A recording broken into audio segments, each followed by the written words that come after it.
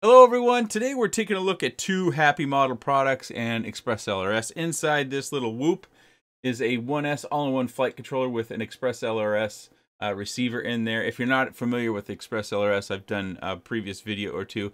Basically, this is an open source project that a community of really talented people have come up with ways of improving our range and being able to use other hardware for the purposes of our hobby, and that link control, and they're getting kick you in the crotch, spit on your neck, fantastic results. It's a Friends reference, by the way. But let me see if I can get this lined up. Right here, you should see, once the camera focuses, that little ceramic antenna. Yeah, that's what it's got on there. And I'll take this out here in just a minute, but I've got some flight footage of this that I'll show you. And something else that I was impressed about this all-in-one, it runs a 200 milliwatt VTX. And as you're watching that footage that I'll start playing when we go down to the desk, pay attention to the range on that 200 milliwatts. I was surprised. So not only do we have outstanding control link with ExpressLRS, but we're also getting some pretty good video performance out of this little guy. So maybe a couple compelling reasons to look at this all-in-one flight controller. Also, we're taking a look at the ES24TX-Lite. Yes, I said light there at the end because it is specific to the jumper t-lite. Don't buy this ES24TX-Lite and expect it to work on your X-Lite. They have one coming out for the X-Lite, and that will be next month. If you can't wait and you have the knowledge and skill set, maybe you can make this work on the X-Lite, changing the pinouts, stuff of that nature, but that's not what this is intended for. It's intended for the jumper t-lite radio. And we'll take a quick peek at that. We're really not going to dive deep into that. They've got pictures and tutorials, and I'm going to make a separate video about flashing the firmware on this and binding it up. So for now, let's get down to the desk, and I'll take apart the little Mobula. We'll take a closer look at that all-in-one board. And by the way, if you're looking for a standard size module on ExpressLRS, HappyModel's got a product for there.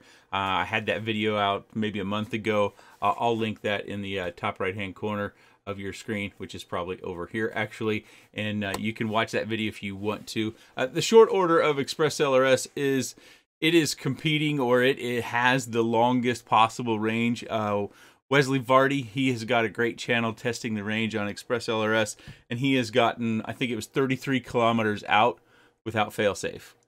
Not necessarily on this hardware with ExpressLRS.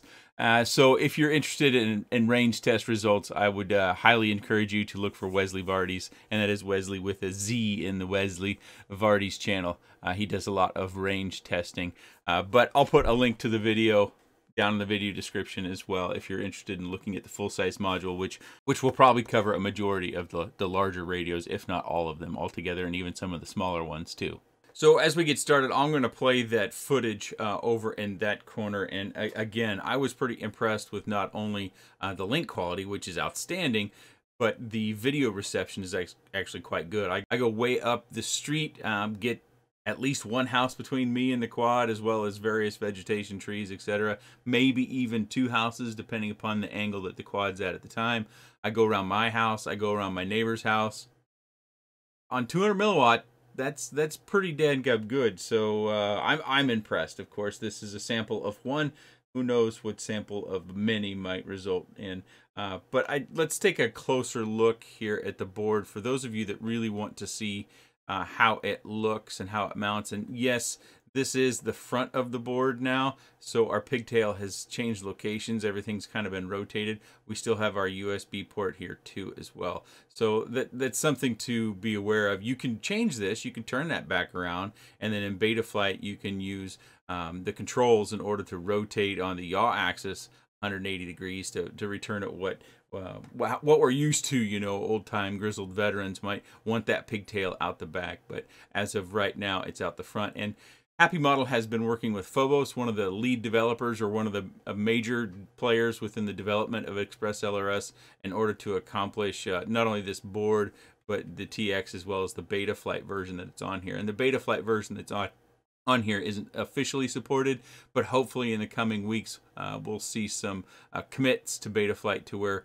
it will be officially supported. Right now you get an odd message anytime you plug it into Betaflight, you know, telling you need to do various things to make it work, which you don't. But something else that's interesting about this is the binding procedure. Now, you can use, if you've got receivers, you can use passphrases and stuff like that. In this particular case where it's built in, a lot like with our SPI receivers, it used to be where you had to actually find the button on the board and press it, or you had to type in a command. Depending upon which version of Betaflight was on the board, it might just be FRSky_bind. In EMU, it's just bind. I think we also had FRSky_bind_ SPI or something like that. There's 3 or 4 different varieties of CLI commands depending upon the Betaflight or what version that you have on here. In this particular one that I'm looking at, it just has a bind button on the receiver page, which is super cool because then you start to see the flashing lights, and then you can put your radio into bind mode and it links right up. This has the ability to run, or at least the transmitter has the ability to run different packet rates as well as different milliwatts. But I should turn the board over for those of you that want to get that super fine look. Let me bring it in close to the camera and focus. And HappyModel actually does a pretty good job of creating pen maps on their website. Their website is happymodel.cn.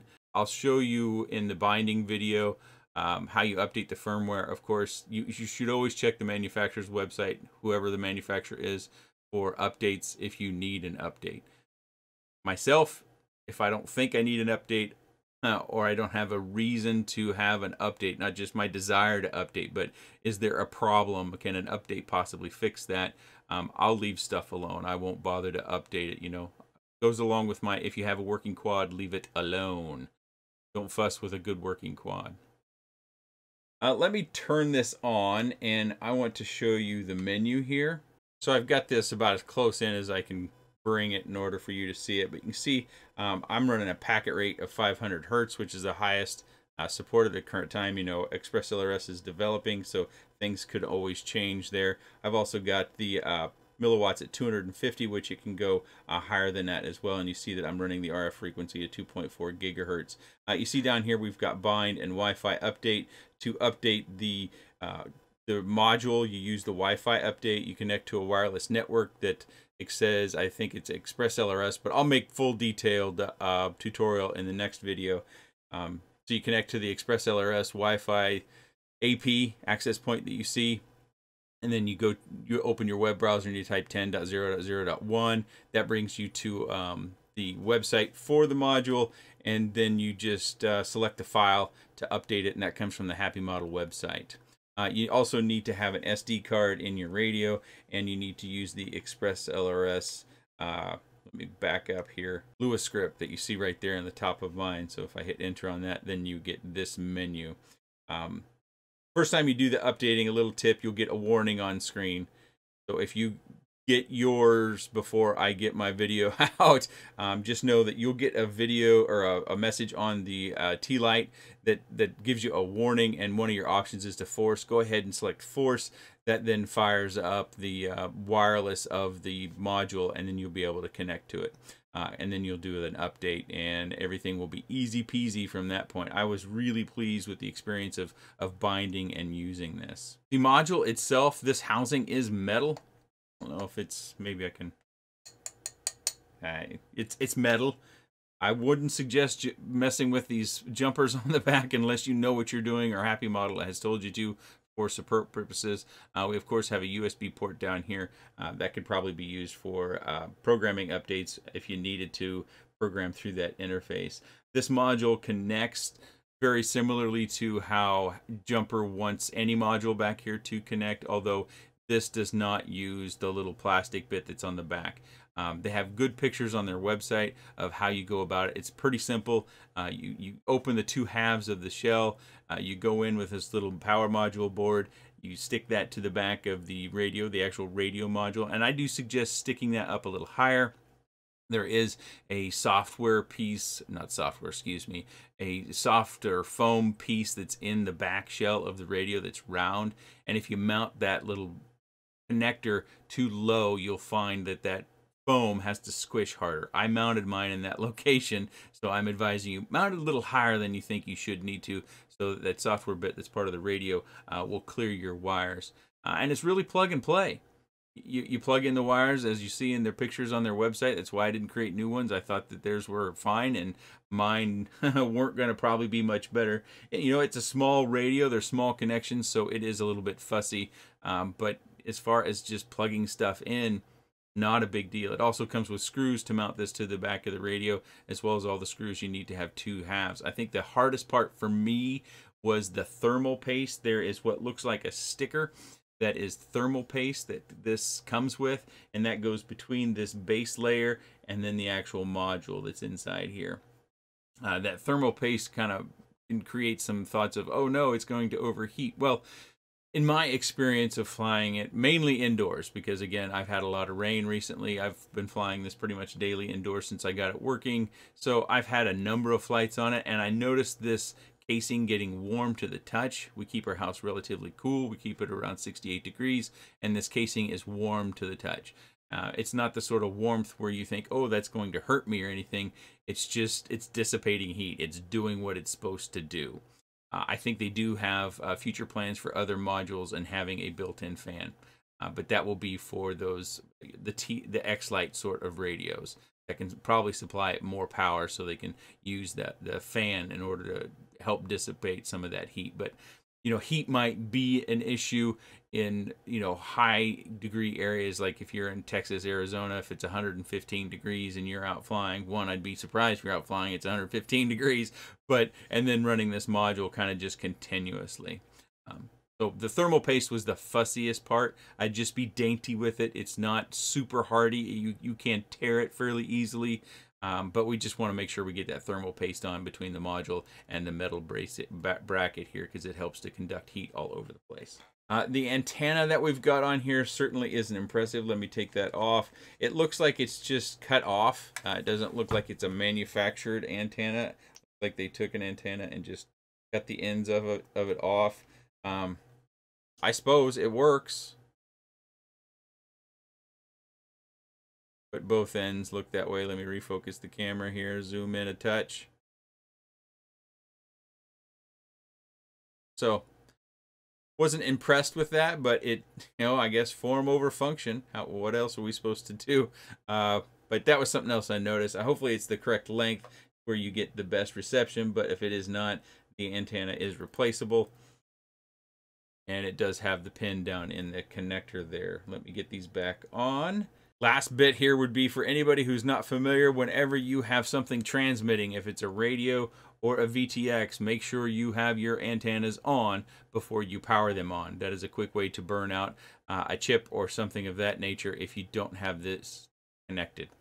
So that's just a kind of a first time warning there. Always have your antennas on anything that transmits. Receivers can do a lot better without their antennas.